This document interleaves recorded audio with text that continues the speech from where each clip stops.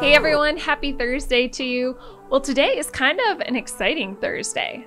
First and foremost, because we're talking about how to study God's Word. And so I'm so excited for what we have in today's episode. But it's also exciting because today is actually my birthday. And my friends at work/church, I mean, they're the same place for me, seem to be a little bit excited, at least especially Lester was, because he decided to come in and celebrate with me a little bit earlier. Well, let me just show you what happened.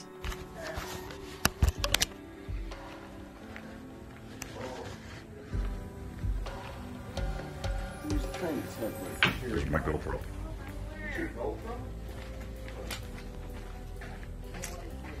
Chelsea. Oh, Josh! Oh my gosh! Happy birthday. So special shout out to Lester, who not only sprayed me with that confetti cannon, but also cleaned it up afterwards. Lester, you're a great friend and a great fan of the Thursday show, so thank you for celebrating with me. Before we get into today's episode, if you could like, comment, subscribe. I guess you could comment on if you've ever used a confetti cannon with somebody, or you can comment on what you think about our Bible study series. I would love to hear from you guys. Well, we're going to get into it today, and we're going to talk about context. Context is king is a phrase that I heard when I was going throughout my college education at Moody Bible Institute. Context is king. So what is context? Well, context is really understanding the setting, the history, the literary style that is used with a particular verse or particular passage.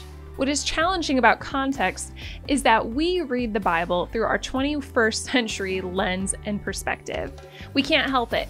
So when we're reading the Bible, even though it was written in a different country at a different time to a different people group with different customs, we bring our country, time, people group, and customs to the table with how we read and understand Scripture. And so that's where understanding context is so helpful for us, because it allows us, even though we live in the 21st century, to understand the Bible that was written 2,000 years ago. So we need to think through what was the original intended meaning, because one verse can't have multiple interpretations. Think back to a couple weeks ago when we talked through inductive Bible study and how to do that. Do you remember the 3 steps? Observation, interpretation, and application. As we're studying the Bible, we're going to only find one interpretation, and that's the original intended interpretation when that verse was written. However, a verse can have multiple applications. The application is the part that we apply it to our lives and allow its truth to change and transform us. So remember, as we're understanding context, there's one interpretation, but there can be multiple applications. So how do we determine context? Well, there's 4 simple ways that we can determine context when we're reading through a Bible passage. The first way is the literal meaning, understanding what was originally intended when that piece of scripture was written. See, it's important to realize that when a particular passage was written, it was written to a particular people group for a particular purpose. We can't take a verse and bend and twist it to mean what we want it to mean to us. That's not correct biblical interpretation and reading. The second way that we can have proper context when we're reading through scripture is looking at the historical setting. Who was it written to? What was going on? See, sometimes we might like a verse and want to just slap it on and apply it to us, but we need to look at the actual historical setting. This happens a lot with a key verse that I know for many people is their favorite verse, Jeremiah 29:11. For I know the plans I have for you, says the Lord, plans to prosper you and not to hurt you, plans to give you a hope and a future. So often people take that verse, they cling onto it, they make it their life verse. And while the truth in that verse can apply to us as well, it was originally written to Jeremiah the prophet for a specific purpose and mission that God was calling him to.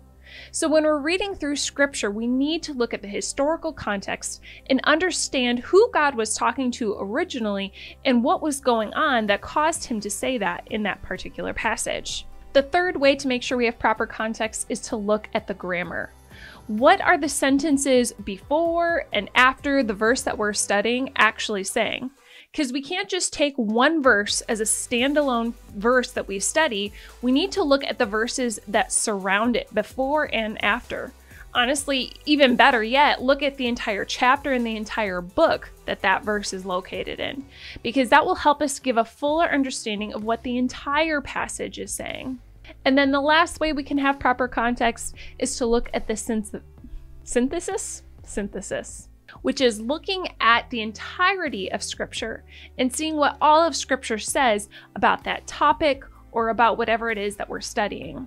We need to let Scripture help interpret Scripture, because Scripture isn't going to contradict itself.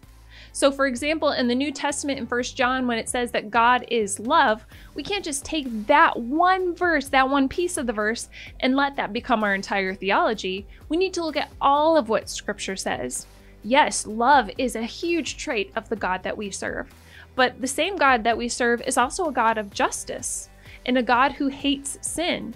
And so rather than having this hippy-dippy feeling that God is love and love is God, we need to make sure we're looking at all of Scripture and seeing what it says about the God that we serve. If we don't do this, it can be pretty dangerous for us as we're reading and interpreting Scripture. It'd be like, think of Google Maps. If you zoomed in on Google Maps just on one house, maybe you go on Street View, and you're looking at one house and you made an entire judgment about a whole city or neighborhood based on that one house, well, you might misinterpret the situation. You might make some false judgments about what you see because you're only looking at this one zoomed in perspective. We can't do that with the Bible. We can't zoom in and look at just one verse and make an entire theology based off the one verse. We need to look at all of those things: the literal meaning, the historical context, the grammar, and the synthesis, in order to properly interpret and understand Scripture. Well, I hope that was helpful for you today as you continue studying your Bible. I'd love to hear what other questions you have about how to study the Bible on a deeper level. So if you have thoughts or questions, leave them in the comments, and I will do my best to answer them in future episodes of the Thursday Show. But until next week, I hope you have an amazing one. I hope you have an extra great Thursday, because I know I will. All right, I'll see you next week.